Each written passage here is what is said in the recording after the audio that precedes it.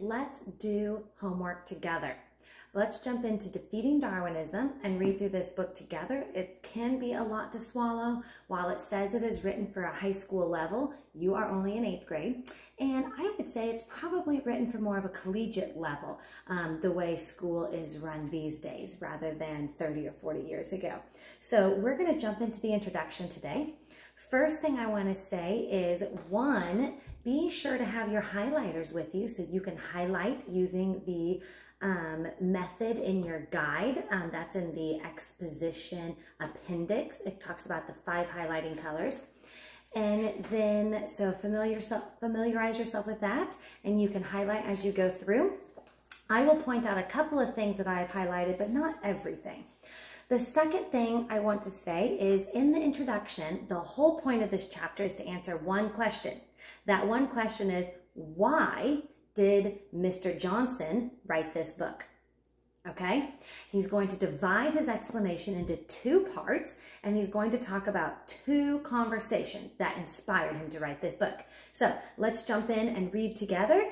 And if we haven't met before, hi, I'm Erica Lynn, and I help homeschooling become easy for you too. Okay, starting in the introduction. This book grew out of 2 conversations.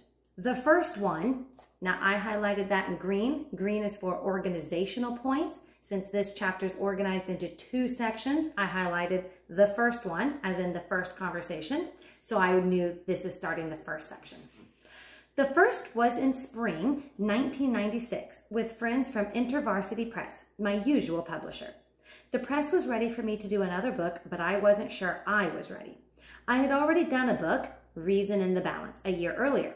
I had just come back from a long lecture tour, and I was immersed again in law school work. Remember, Mr. Johnson is an attorney, not a scientist.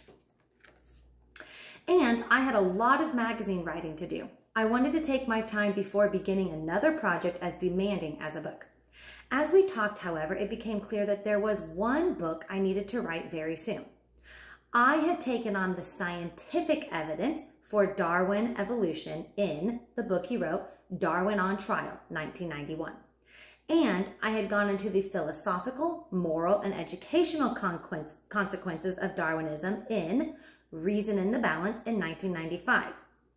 Both books were successful and helped to open up a renewed public debate about whether Darwinism is really true.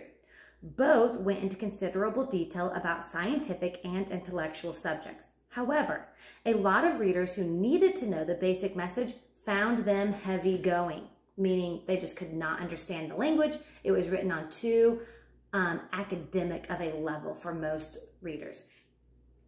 There was clearly a need for a short book aimed at a different audience, one not quite so familiar with university level subjects. In particular, I wanted to write for late teens, high school juniors and seniors, and beginning college graduates, along with the parents and teachers of such young people.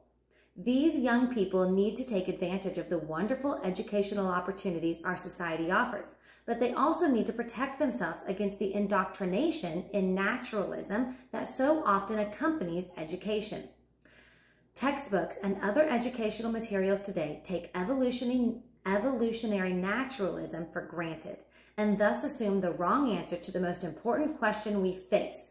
Now, they said this is the most important, so I highlighted this question in yellow as the main point. Is there a God who created us and cares about what we do? That is the question that Darwinism tries to answer in evolution, and that is the question that Mr. Johnson is going to answer in this book.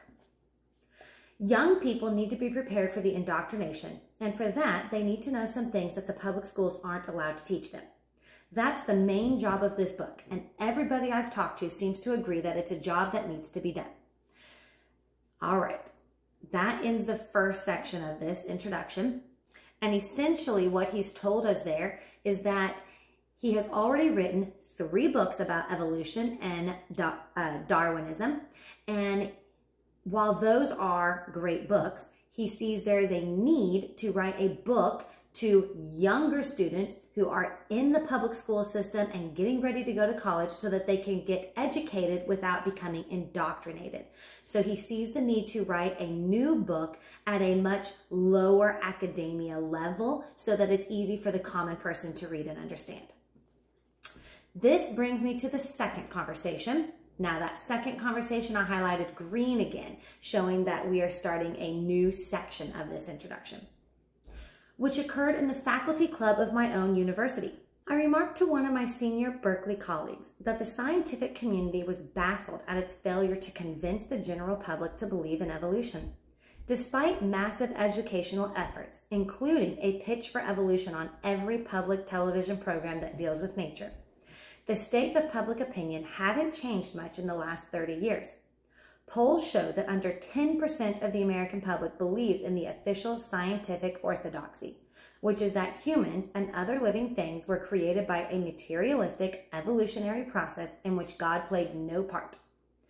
The remaining 90% is more or less evenly divided between biblical creationists and theistic evolutionists who think evolution was God-guided. Why won't the people believe what the evolutionary scientists tell them science has discovered? Let's pause right there. I want you to notice right now that this book, if we flip over here, was written in 1997, okay? That was over 25 years ago. Those numbers have changed. And if you Google it, it is much higher now. My colleague commented, "It's just that the people don't understand the theory." "Oh no," I blurted out in answer. "The people understand the theory better than the scientists do." My colleague looked at me as if he were trying to decide whether I was joking or insane, and we let the matter drop. As I thought over what I had said, however, I realized how true it was. My experience speaking and debating on this topic at universities has taught me that scientists and professors in general are often confused about evolution. They may know a lot of details, but they don't understand the basics. The professors typically think that evolution from molecule to man is a single process that can be illustrated by dog breeding or finch beak variations. Both of those examples we'll learn more about later in the book. That fossil evidence confirms the Darwinian process of step-by-step change. That monkeys can type Hamlet if they are aided by a mechanism akin to natural selection, and that science isn't saying anything about religion when it says that we were created by a purposeless material process. All of those beliefs are egregiously false, as I will explain in the chapters to come. Many ordinary people are also confused about these subjects, of course, but they do tend to grasp one big truth that the professional intellectuals usually seem incapable of seeing. The people suspect that what is being presented to them as scientific fact consists largely of an ideology that goes far beyond the scientific evidence. That is why they are so resistant to it. If high schoolers need a good high school education in how to think about evolution, professors and senior scientists seem to need it just as badly. And that's what this book aims to give, a good high school education in how to think about evolution. It's for high schoolers, college students, parents, teachers, youth workers, pastors, and also scientists whose education didn't encourage them to take a skeptical look at the claims of Darwinian theory. There was much scientific detail in the book, or much advanced philosophy. I've covered the science and the philosophy in my earlier books and refer readers to the relevant chapters as appropriate. I'll also refer in the research notes to some helpful teaching materials that are available on the World Wide Web. As additional materials become available, they'll be announced at the Access Research Network website, which he gives there. I'm sure it won't be long before we will have a first-rate internet site available where teachers and parents can exchange insights about teaching techniques and materials. As this book's title indicates, understanding evolution is mainly a matter of opening minds, of freeing people to think about it as they would other important subjects.